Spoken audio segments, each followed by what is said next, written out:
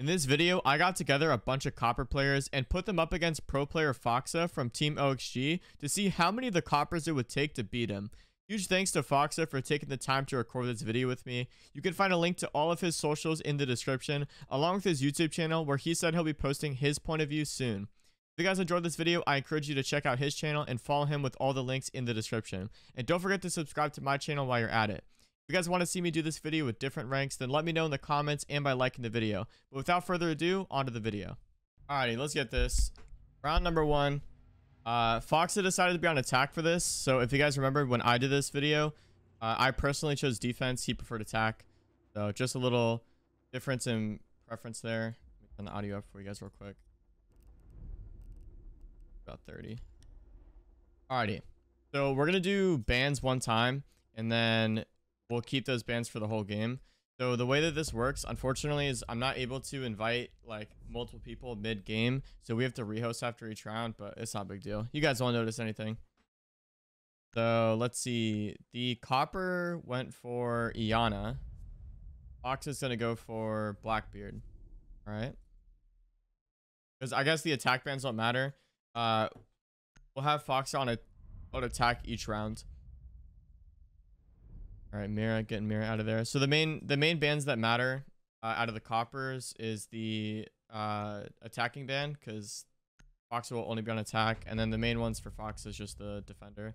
So no Mira coming out from the coppers, and Foxa won't be able to play Iana, which I'm sure is not that big of a deal. All right, so we got Foxa bringing out the Ash here. The copper is yet to pick. I think he got auto picked. So the copper's gonna go smoke. Honestly, not a bad operator for a 1vx situation like this. Excuse me while I try to figure out all the controls again. It's been quite a bit since I've done one of these videos. I think it's gonna be, yeah. All right, try to get used to it again. So let's see what the copper's doing. Just opening the middle of that wall for some reason. I have no idea what this guy's doing. It rotates normal, but I don't know why he shotgunned 2 holes in the wall like that. That's kind of wacky. Fox has got his drone hidden in sight. He's got no clue. These are some wacky holes, bro. Oh, he heard the drone. He just doesn't know where it is. So I'm interested to see where FoxA comes in to attack from. Looks like he might just sprint in main door.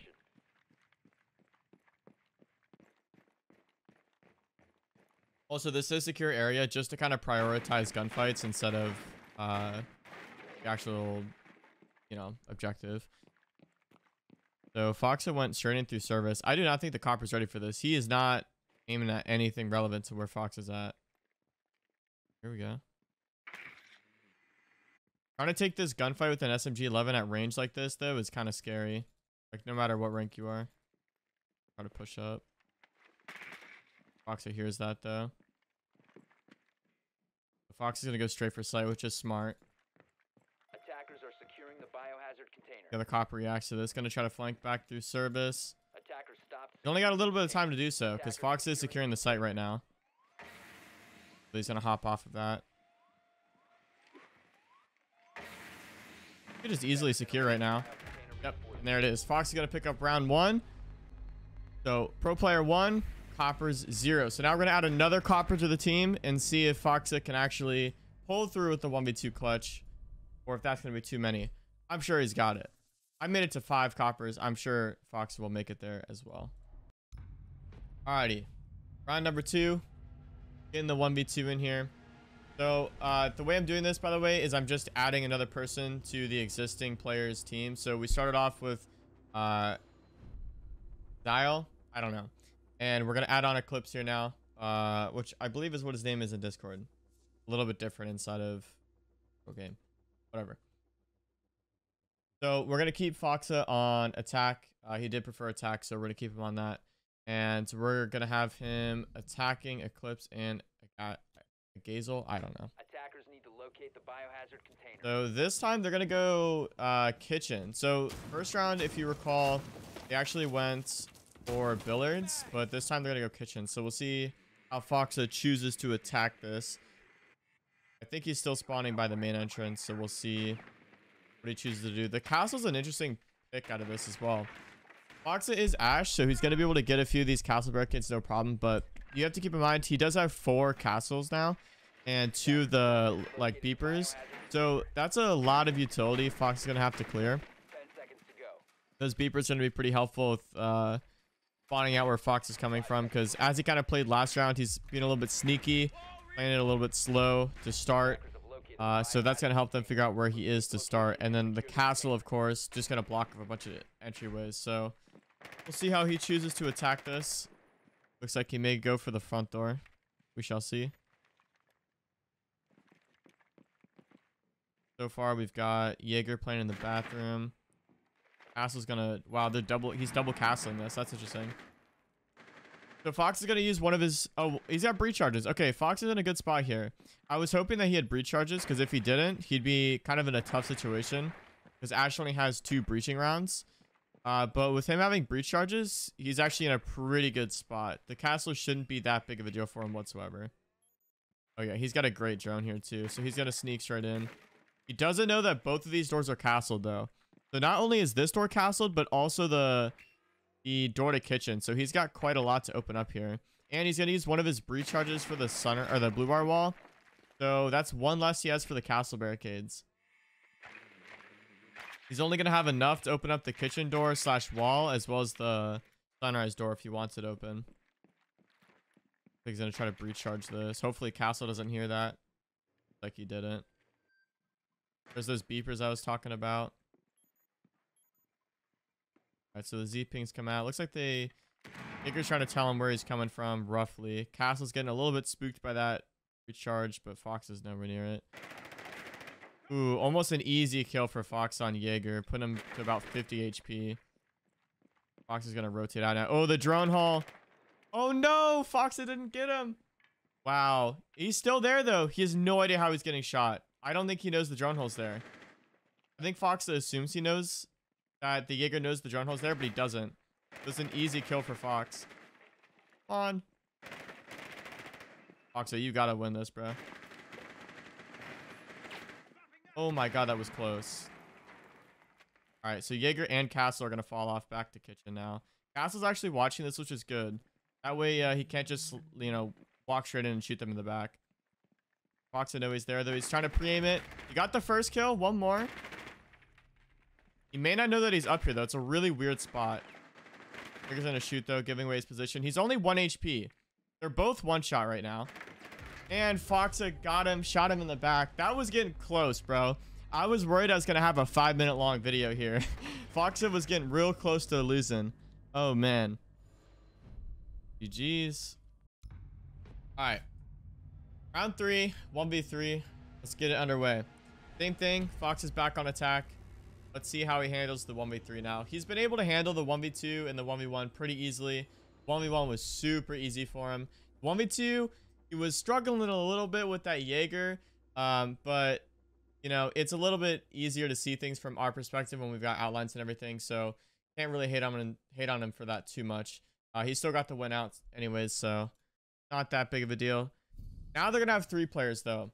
So they're going to be able to watch a lot more angles. Like, with each round, this gets progressively more difficult. Like, significantly more difficult. So they're going to opt to go kitchen again, which I like. Kitchen's a good site. Smoke's not going to have the shotgun, though. So, unfortunately, they're not going to be able to make any sort of rotations unless Melissa's impacts, which she does. So they can make rotates if they need to. They've got the Jaeger. Foxa is running Sledge. So he is going to be able to nade. So we'll see how Eclipse places his ADSs down. Hopefully in some good spots. Or Fox is most definitely going to get some easy nade kills. He's also going to have to watch out for the Banshee as well. As we get more players in on the copper side, not only is it more gunfights that Fox has to win, but it's also more utility he has to burn. And he's only one person. So he can really only clear so much utility at a time. Right now, he's looking at 3 ADSs, 3 smoke grenades, and 3 Banshees. So he's got quite a lot of utility to clear. He does have the sledgehammer, but he's not going to be able to clear a lot of that with the sledgehammer.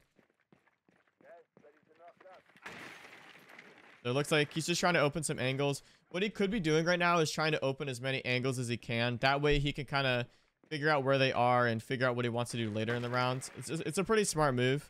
Just opening up as much as he can. That way if he wants to rotate, He can kind of do that by surprise.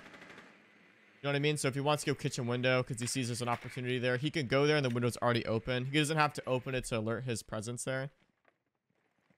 So far, they're not really holding service, so he's going to just walk in service, which this could be really bad. Smoke is not in a position to help them at all, and both of these players here, Juice and Eclipse, are stacked up right now on the service wall.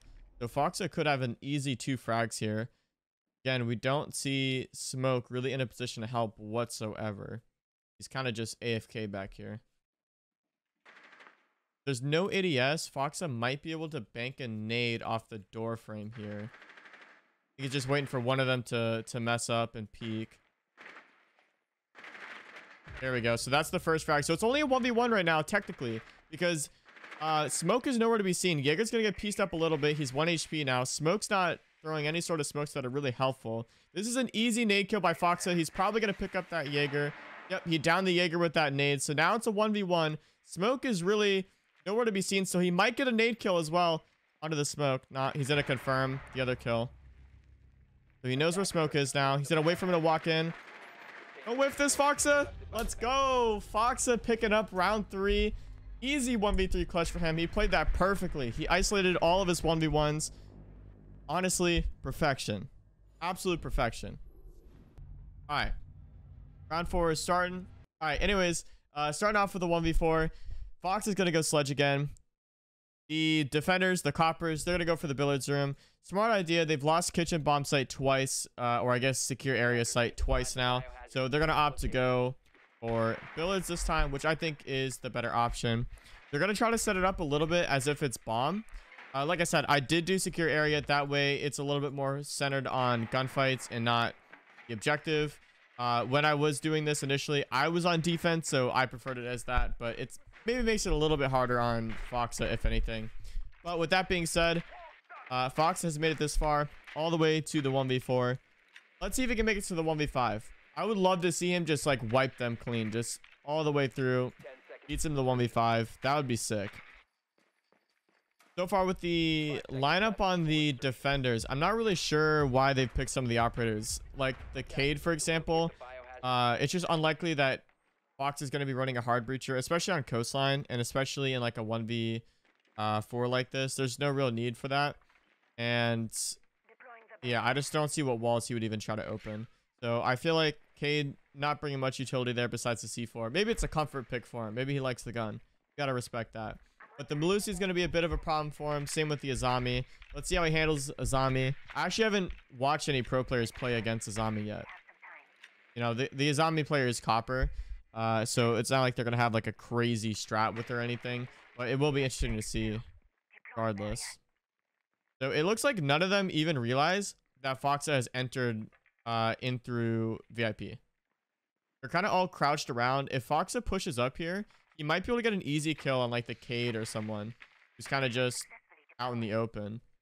Looks like that's what he's going to try to do. He's going to just try to crouch in and get some easy picks. There goes the Melusi. So now it's a 1v3. He just clutched a 1v3 not more than 5 or 10 minutes ago. So let's see if he can do it again. Oh, he ran his drone straight into the Cade. The Cade did prove to be useful. He proved me wrong. All right, so it looks like no one's playing close. One's on the vase for him, so he knows we're both at. He's going to try to get some nade kills, probably through the drone hole. The alibi did fall off, though, on a cool vibe, so he's not going to get anything with that. He's just going to play it slow, try to get some picks. He's got time. There's no need for him to rush, no need for him to push. I don't think he saw the Cade holding that angle right here. That was a close call. Alibi looks like she's going to try to flank, possibly a point. I don't know that FoxA knows this. He does. This is exactly where Alibi is. And he's going to kill him. Easy kill for FoxA. 1v2 now. Both of the players are a little bit isolated. Azami's going to head back to site now. Probably a smart move. Going to hold the luggage haul. That's probably nice. See where Cade's at. Cade's still going to be holding the hallway. It's going to come down to the gunfight here. Can FoxA win the gunfight? He sees the Cade. Cade sees him. Both of them know where each other are. Can go for the nade. Oh, that should be an easy nade kill. Perfect. Triple kill for FoxA. 50 seconds left. He has plenty of time. Azami does have the HP advantage, so he's not even looking the right direction, and FoxA wins it out. 1v4 clutch, no problem for FoxA. So now we're moving on to the 1v5. And that's where the serious challenge is going to be. All right. 1v5 has started. Fox has been able to take out 1, 2, 3, and 4 copper players with ease. Let's see if we can continue it up to this point. Bringing in a brand new player. See if it changes anything. Going off of the previous rounds, I don't know if it will. Fox has been able to isolate the ones very, very well. It's really not up to FoxA whether or not he can win this. I think it's up to the coppers. They need to learn how to play together more. Is like Fox has really been able to just walk in and take a 1 and then take another 1. The coppers are not playing together whatsoever. If they were playing together, holding each other's crosses, maybe it would be a different story. Do you see them bring out some traps? It would be really unfortunate to see Fox die to a trap. They're running the Capcan as well as the Frost. So hopefully he can spot that out in the prep phase here, of the drone phase. That way he doesn't run into any. That's a really good Thorn placement, by the way. Thorns inside a blue bar, since they're like, they glow blue. In this whole room, they're so hard to see. Fox is also going to switch up his operators, so I think he was Ash the first 2 rounds. And then he went for Sledge. I think he wanted the nades just to try to get some extra kills. And now he's going to go for Finka. Finka's probably the best operator he could pick here, in my opinion, because he's going to be able to heal himself. He can pick himself up if he gets hit by like a Captain Trap or whatever. He has the 2 nades as well as the Gon 6 and an LMG. So what's not to love about Finka? The defense, they are switching up their ops. Like I said, they're running some trap operators. They're bringing the Chonka out. They're keeping that castle. So I didn't really pay attention to where he placed all his castles, but we'll see how that works out for him. Looks like Fox is going to go for a service push again. I'm not sure if he knows the bomb is blue bar. He saw Thorn though, isolated, so he might try to pick off this one. It's kind of what I was talking about. They kind of play solo. All the coppers really play solo. See if that continues. Fox is going to use that Gon 6 I was talking about earlier to rip open that castle barricade. Chonka's already getting worried. He's already shooting off fires everywhere. That's not really going to bother Fox at all. He's not ready to push up just yet. Still trying to get some more info. Looks like Chonka also is using the SMG. He's not actually using the LMG, which is interesting. Fox is now pushing in the main lobby. They're not giving him any 1s. This is actually pretty good. They're all playing pretty together. They are a little bit stacked up. So if FoxA knows they're all stacked up behind this bar, he could go courtyard and get some easy wall bangs. We'll see if that's what he's going to choose to do here. And also, Castle's actually pushing up right now into kitchen. I don't know that Fox knows this. He's going to try to watch his flanks anyways. But this could be really bad for him. Easy kill on the Thorn. She's playing a little bit too aggressive there. Brave's going to go for a flank. Fox is getting rid of that shield there. Yeah, Crave's really going to try to go for this flank, though. FoxA might be ready for this, though. Or maybe not. It depends. Yep, Fox is ready for it. Lighting him up to 1 HP. Craze is in a terrible spot now. FoxA doesn't know exactly where he's at, but it's a UMP versus an LMG, and he's only 1 HP, so this is not looking good for Castle. As long as FoxA clears his corners well, he should have this in the bag. Yep, he already knows where he's at. Easy double kill for FoxA. Only 3 left. This is winnable. 2 of them are playing inside a blue bar. Clips is going to walk into office. That's where FoxA was trying to push earlier. We'll see if he's going to continue to push there. He's only got 35 seconds, so he may try to commit to the kitchen take here. Chonka is still holding on the sunrise bar. And actually a pretty good angle. We'll see if Fox is ready to clear that or not. They've got the bulletproof cams on him. He's going to go for the nade kill. It's his second nade. And he lost. 5 coppers is what it takes to beat 1 pro player. Really unfortunate timing for FoxA. Right as he goes to throw that grenade, he gets shot out by the Tachanka.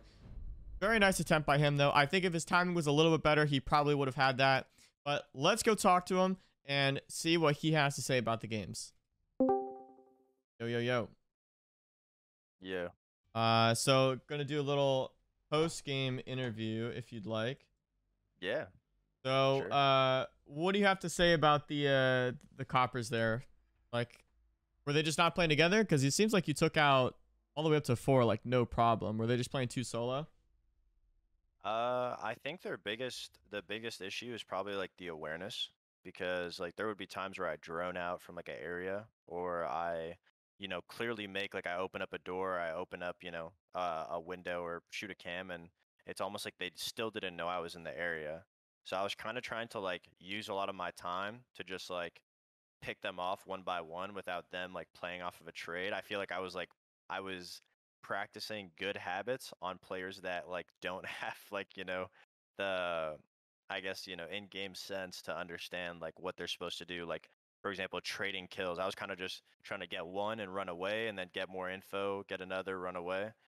But yeah, I'd say like up until like 1 to 4, I think the 1v2 is probably the hardest because I didn't know like where they were. They have a lot more corners and places to hide. But I think when there was more of them, they were less aware because they just assumed something would be covered or that someone else would get kind of shot first before they would. So I was able to kind of like abuse that. But yeah, I didn't really realize that last round how much time I had left. So I was really just trying to like wind the clock down. Yeah, that's what Where is the secure area that last round too? Was it in red bar or blue bar? it was in blue bar. Oh, I didn't even I couldn't even find this site for the first like 30 seconds. Yeah, I had it set to secure area. When I did this, I started on defense, so it was a little bit easier to have it as secure instead of watching two sites. But you chose attack, so I think it kind of made it a little bit harder for you.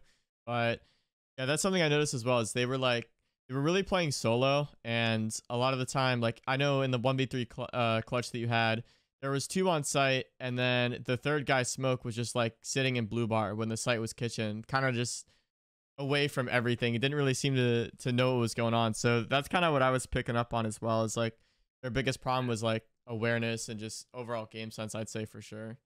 Absolutely. I mean, those guys played great. I think yeah, attack. I definitely should have probably went defense if I was really try to go all out. It's attack. It was like you know, like I said, they just have to hide in corners, and if I don't find them or drone for myself, you know, obviously like you know, if you're getting shot in the back or shot in the side, there's not much you can do about that. So, I think the one thing they were doing right when they got to the 1v3 is taking a lot of space. Like they had that guy on red bar, blue bar, but yeah, absolutely the awareness of realizing like, okay, he's service now. We should probably come back to site.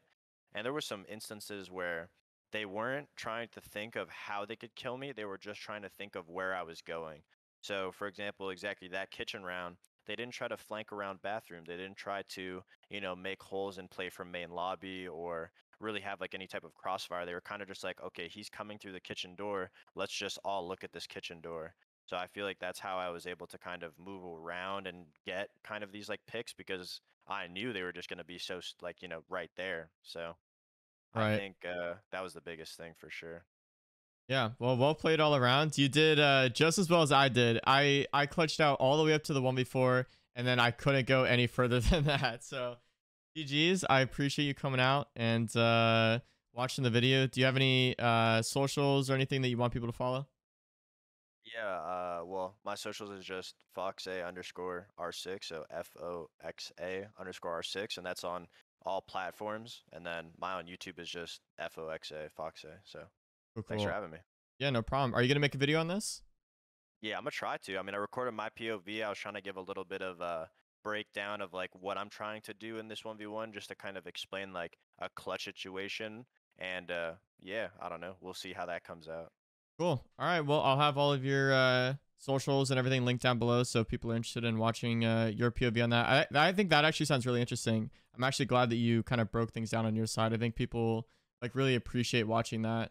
So definitely have that all linked down below. Once again, I appreciate you coming out for the video. Thanks for having me. I appreciate being you know, a part of it.